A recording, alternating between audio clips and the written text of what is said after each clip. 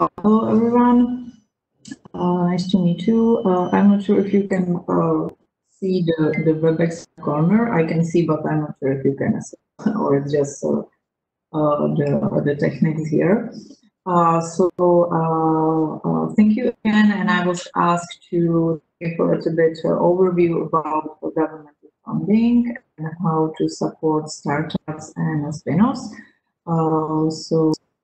This is the last presentation, and okay, let's do it. Okay, so at the beginning, just a little bit of the theory, because I think in this case is an important actually to discuss how to support startups and spin-offs from the point of view of the government and the ministries and the institutions, because it's not sometimes very obvious, like for who we are actually preparing some programs and how we can figure out what kind of the support is actually needed and is eligible for the companies. So here is the definition of the startups from the Scale Up Manifesto, which is on the European level. So the basic is that it's the organization which create products and the values under the extreme uncertainty. So that's also why 90% of the startups fails during the first 2 years according to the studies. On the other hand, those 10%, when they succeed spectacularly, which means that they can become a global company with the potential to impact many people and businesses with their products. So what's the basic difference between regular business and the startups and the scale-ups are scalability. What does it mean? It means that when you put an investment to the company, they can do, let's say, much more with less costs, and how to go to the market, how to create a product and a business, which is the main difference. So the investment is not actually following the revenues and the cost, but at the beginning is what is crucial for the startups and spin-offs, and later on the scale-ups. So when we talk about the scale-up, those are more mature startups and the companies who are actually behind the belly of that global statistics. One of the part of the circle of the startups, let's say, are the spin-offs, which are companies who are spin out of the R&D infrastructure and from the universities and academies of science. And in this case, we are not talking about the spin-offs which can be created by the companies. So more spin-outs, not this spin-outs. And in this case, the scalability at the beginning is not so higher or flexible as for the startups who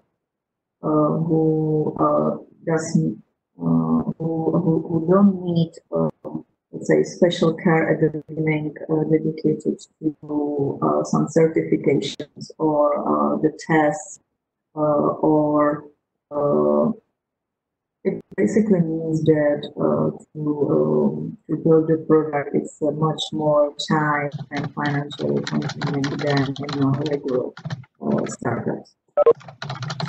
On this slide, you can see the startup financing cycle.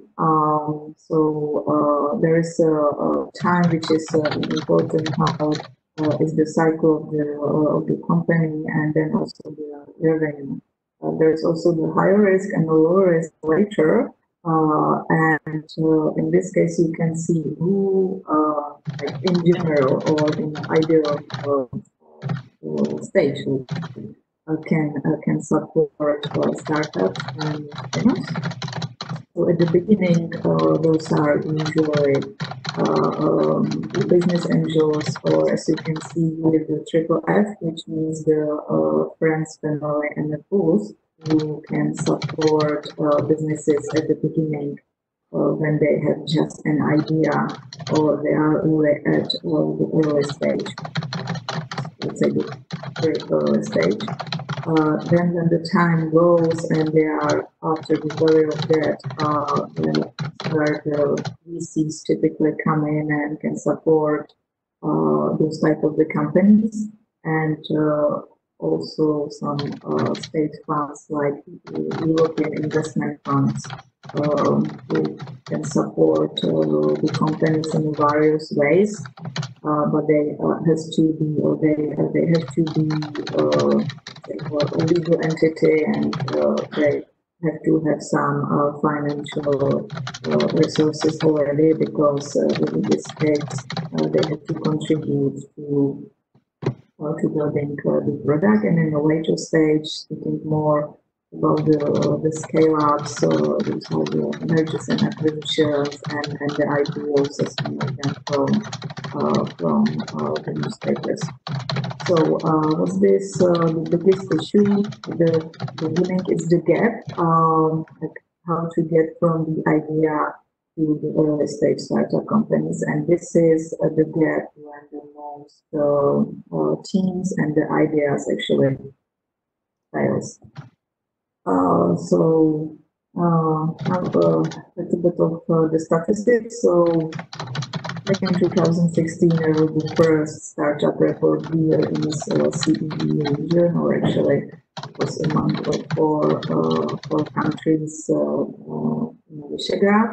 And we also asked the companies if they, as a startups, use or are planning to use the state support, and in which case they would like to use it, and on the other hand, why they don't want to use it. So as you can see on this slide, there is probably an obvious gap, like which is usual for the state funding, that it can deform the market. There are the rigid requirements. There is overhead administration regarding to apply for the programs.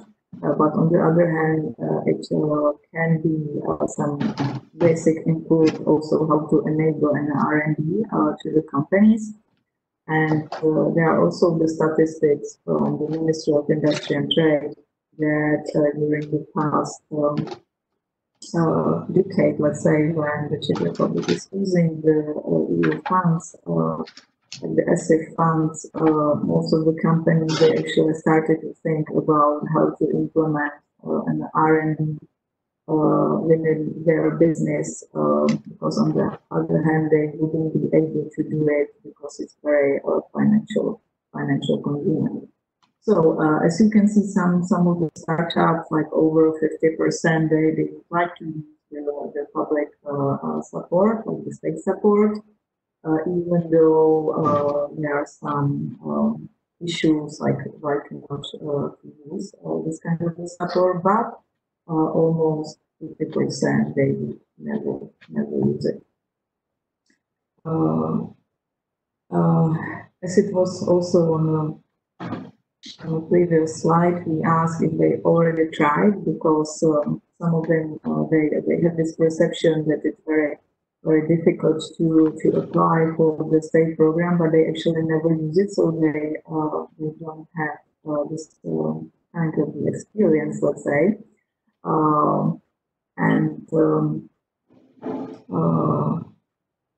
This is also what the government of the state should focus on, how to reduce the administrative bureaucracy for the starting companies, because obviously they do not have such resources as medium-sized companies or the larger companies to go through the application and to understand everything from the legal issues, what is the minimus requirements, and other requirements. Startup lifecycle. Here you can see, and it's according the statistics in the United States, actually. So they asked thousands of the companies, the startups, during the several years, what is the main attribute they fail. And the first thing was actually there is no market need for the product. And the second is they do not have enough money or the financing to continue with the product.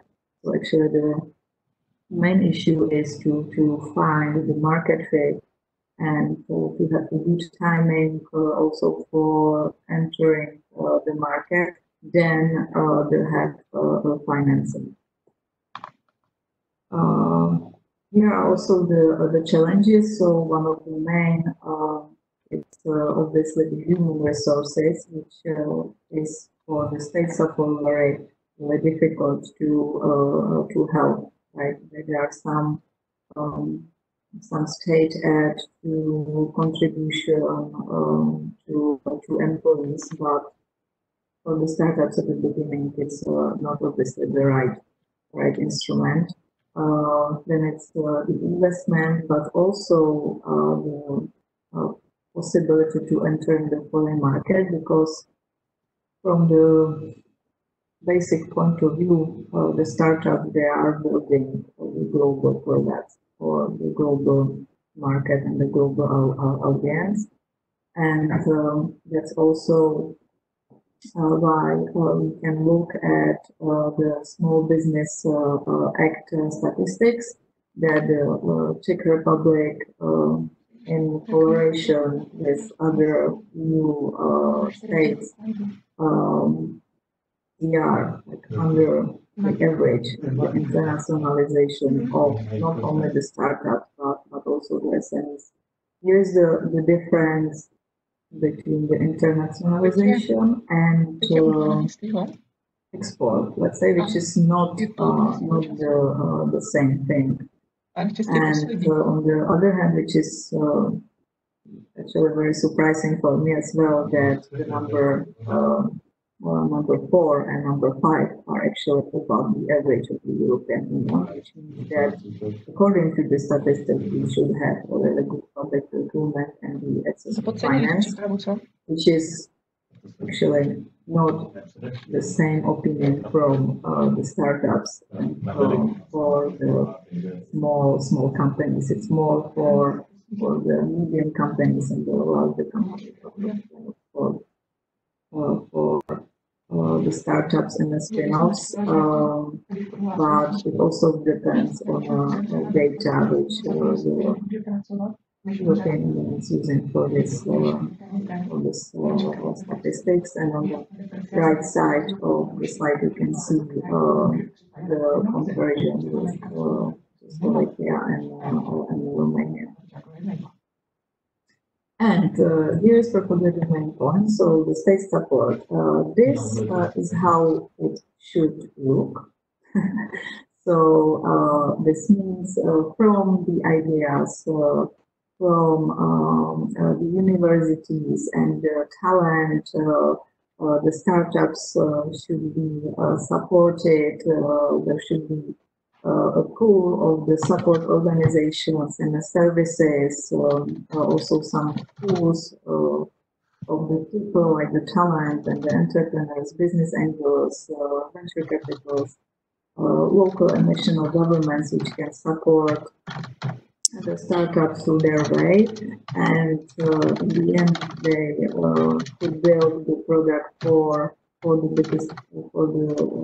bigger companies, or they can sell the product to bigger companies, or they can become scale up and big corporation in the future. But to be honest, the usual way how to build the startups looks probably like this.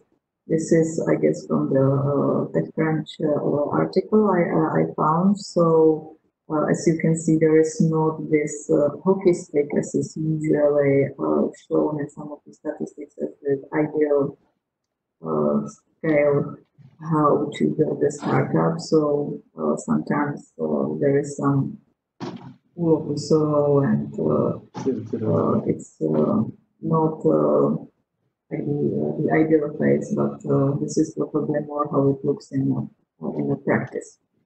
And as you can see, or the point of the first part of my presentation was that we do not have exact data about the startups. They build the product under the extreme uncertainty. It's not obvious if the product will be successful in the future. And on the other hand, we have the states and the government who are trying to support those kind of the businesses, but they, from their basics, cannot be so flexible to adapt the products and the support according to the phase the companies are going through, as you can see on this slide. So there is a maze. There is a maze how to go to one side to the other, and how to find the right way how to support the companies, such startups and spin-offs. So what is now available for the startup companies? We can look at the inception of the startups, and we look at the agencies such as Technology Agency or Ministry of Industry and Trade, or even the Ministry of Health, Education and Sports. There are several programs which can help companies based on the R&D how to build a prototype, how to test an idea, and it's usually a collaboration between the R&D institution and the companies, small and medium size. So I try to put the programs on this life cycle of the companies.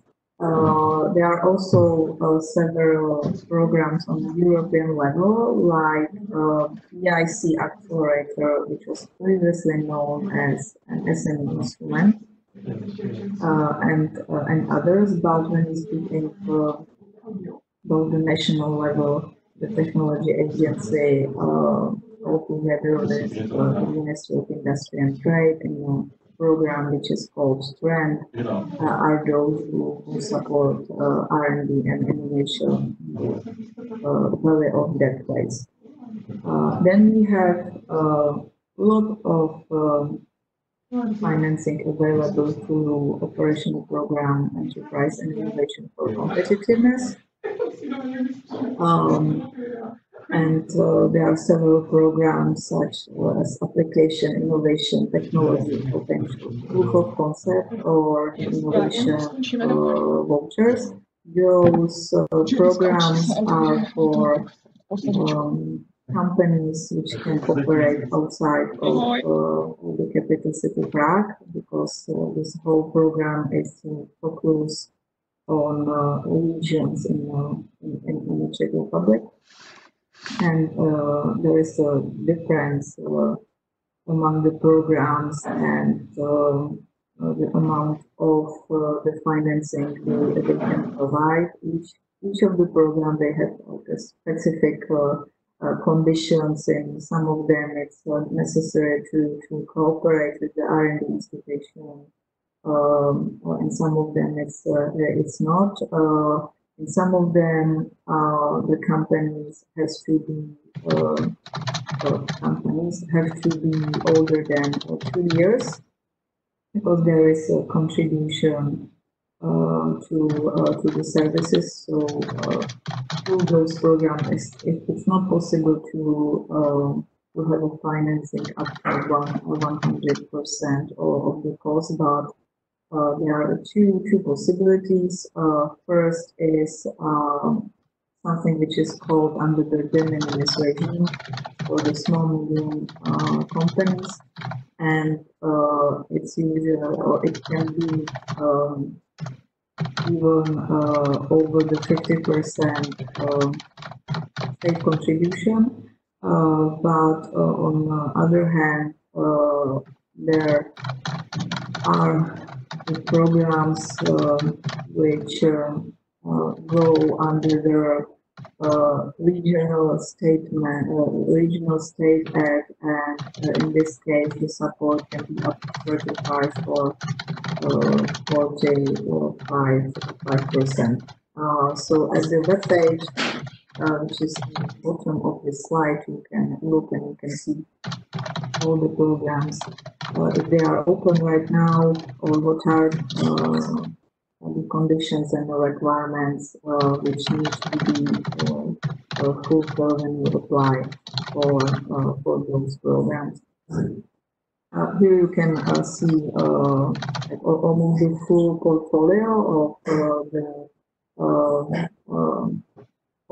state program, and those in the black circle are those, as I mentioned on the previous slide. But there are also the others which are not specifically dedicated to R&D and stuff. Then when we looked at the guarantees, or something which is called the preferential loans and equity financing, it's mainly provided by the Czech Moravian Guarantee and the Development Bank in cooperation with the private banks, but also the Ministry of Industry and Trade and the European Investment Fund.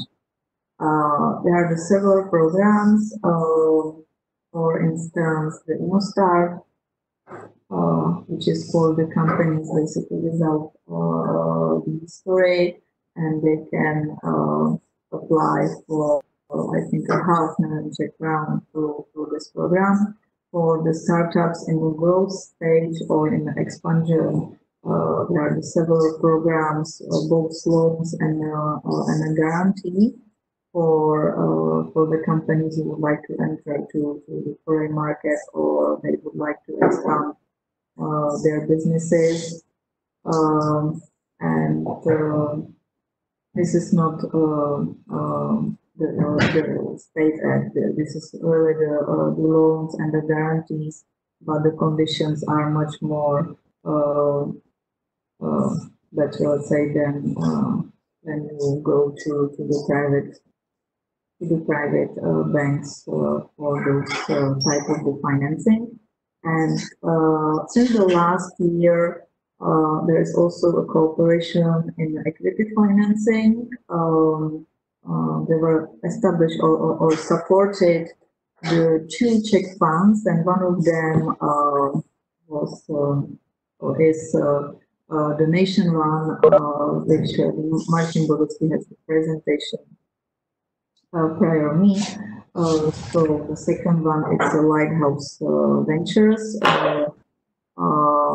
and this means that the MIT here, which means the Ministry of Industry and Trade, not the MIT in the US, are trying to look at the support which can go from the idea phase to the maturity and the expansion. So at the beginning, there is a proof of concept program, or the program Gamma from the Technology Agency.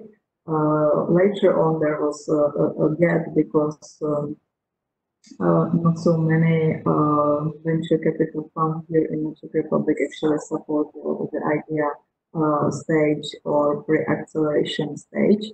So that's why the Nation One and the Lighthouse Ventures were supported to fill this gap. And then there is also the Central European Fund of Funds, which is the fund for more mature companies like the later on equity financing for the growth and for the expansion. And besides the programs directly supported to the Ministry of Industry and Trade or the Czech Maritime Guarantee and the Development Fund, we at the CzechInvest has also several programs how to support the startups. The main difference is that we do not provide the financing or the direct financing, but we provide services for the startups, which means the advisory and the mentoring, also the incubation, especially through our incubation program, which is under the label of the European Space Agency since 2016. Also the global acceleration, and since 2011, when we started those kind of the programs, we already supported almost 300 startups to help them to go global, and also the our program to matchmaking or to matchmake startups and investors together. So when I also put the programs on the life cycle of the companies, here at the beginning you can see the ESTA Business Incubation Center and the program which is called the Czech Starter. It's for the early stage startup companies. Then the programs such as Czech Demo, Czech Match, and the Czech Accelerator help startups to enter the foreign markets through some first recognition or getting the feedback on the international conferences or festivals, or 1 week acceleration program in the Czech Match, up to 3 months acceleration in the Czech Accelerator program. And the additional program, which is called the Czech Link Startup, it's for the matching investors and the startups, mainly from our portfolio, but it's also open to other companies outside of our portfolio.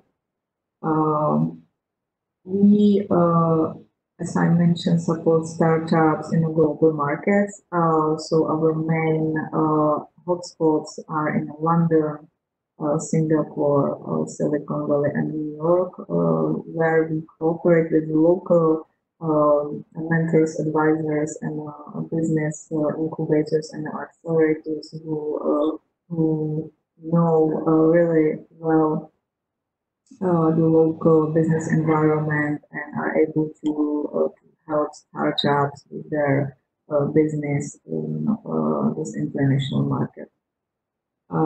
Here are some stats. As you can see, or as I mentioned, almost 300 companies we already supported, and this is from the last year, so the numbers are a little bit higher. And we also supported companies with the patent application or the trademarks, which is also the part of the eligible costs in our programs. And here you can see, so I try to put the main institutions on this life cycle of the company, how they can support. So in the seed and the early stage, there is still a little bit gap, and in the pre-seed stage, as I mentioned, there is a technology agency which is mainly focused on support R&D institution, and in the second phase, there were companies such as startups and the spin-offs. But it's not just out there. It's many incubators and accelerators in the co-working spaces, not only in abroad but also in the regions of the Czech Republic. So you can find the help and the support there as well. There's also a platform among state or government kind of supporting incubators and accelerators, so we share our experience and how to help the startups and the companies during Wave. There are also private incubators and accelerators as well, and also some incubators which operate at the universities, such as University of Economy, Czech University of Life Science, University in Ostrava, or in the Czech Technical University. In the private financing, so I would like to just give you a little bit of the overview. So here's in red squares the private financing, the loans, and the seed grants. I already presented in the part of the state support. So here you can see it. When we compare the investment with other countries such as Portugal, Hungary, or the Belgium, you can see that the investment in 2017 here in the Czech Republic was really under the average. in other, like when you compare it to other countries, and when we go and look more mature investment, you can see that in this case it's much better, but in the seed and in the startup phase, so not really something we can be proud of.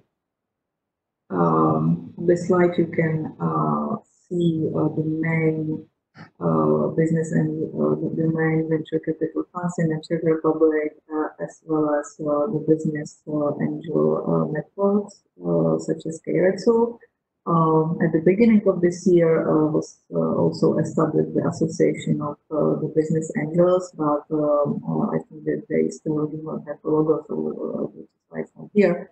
And they would like to connect already existing business angels and the platforms dedicated to provide pre-seed and seed financing. So something is already happening in this sphere, and we are really glad that the market is able to look where it's needed and try to fill this gap.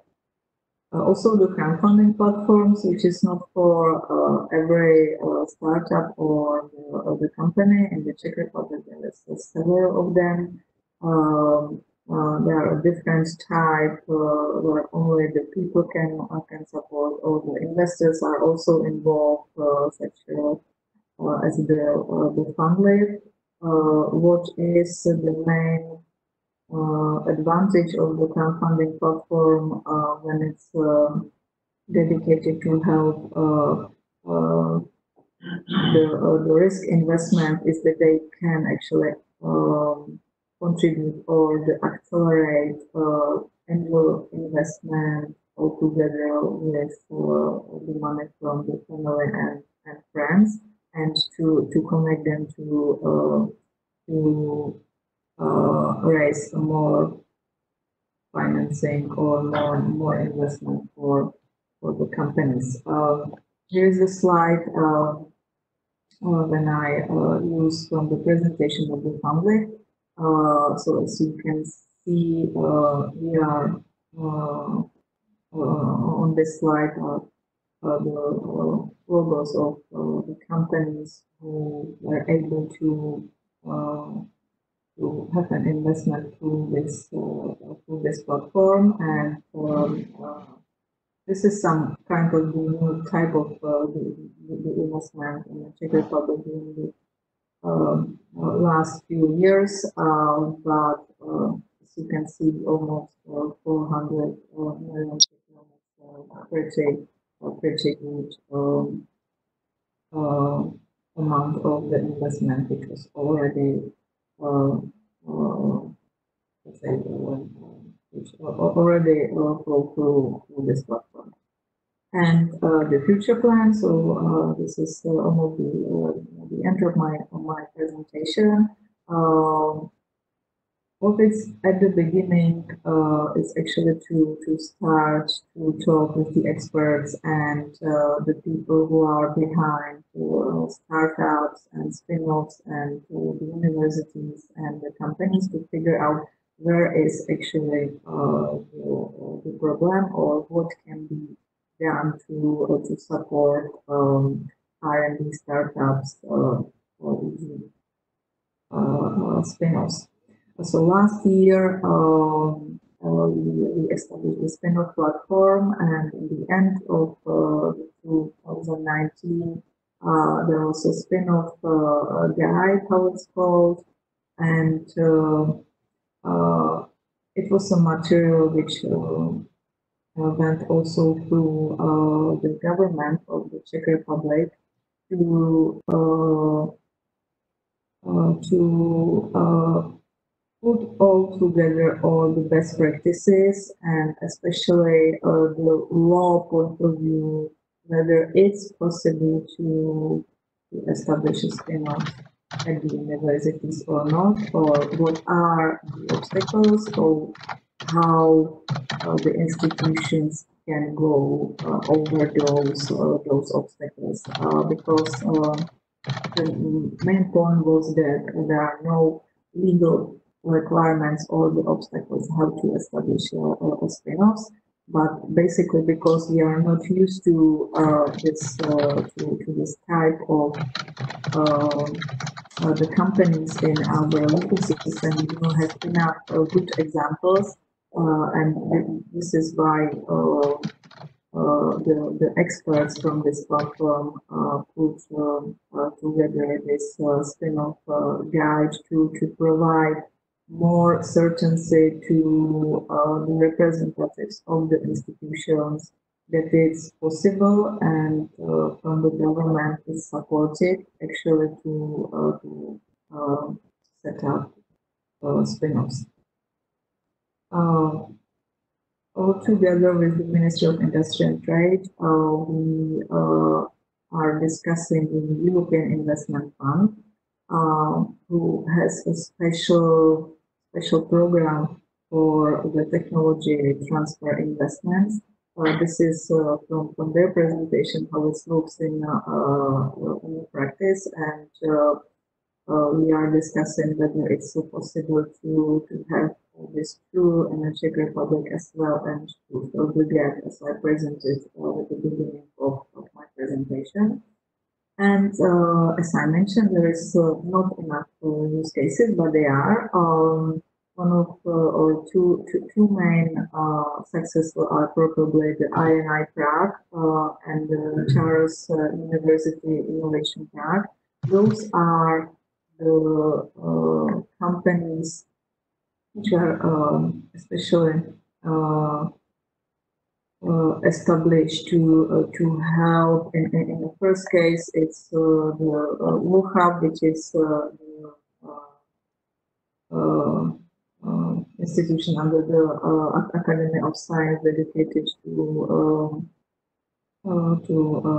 chemistry, and the others to actually help establish the spin-offs. So there is several of them. Here, for instance, are the RealCAD company and the Nanotechnologies, and the second case from the Charles University. There is also a private company, but it's 100% owned by the Charles University.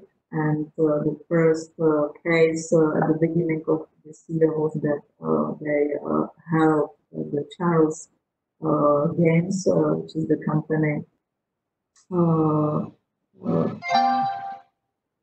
established from this, let's say, technology transfer company of the Charles University to bring to life this company. but not everything is happening in Iraq. So another good example is a cooperation between the company called Neomove and the University of Tomáš Baťa in Zlín, how they actually were able to bring this product and later on the business alive. This is the company we also supported through our program. They also represented last year the Czech Republic in the international competition Creative Business Cup. So we are very proud of them, and I think that this is also another good example how the startups and the universities can cooperate. And this brings me to the end of my presentation. So with the startups, it's not always a piece of cake, let's say. We are trying to understand their needs and also how to help them. But to be honest, this market is very changing, and we are trying to do our best to help bring alive the founder's dream, as it mentioned here, and I hope that we can do our part to help these startups and spin-offs. But as it was mentioned also at the beginning, the state support is here mainly because of the market, because there are the gaps on the market. So the ideal phase is those programs will not be needed in the future because the gap will be fulfilled. So this is my dream, actually.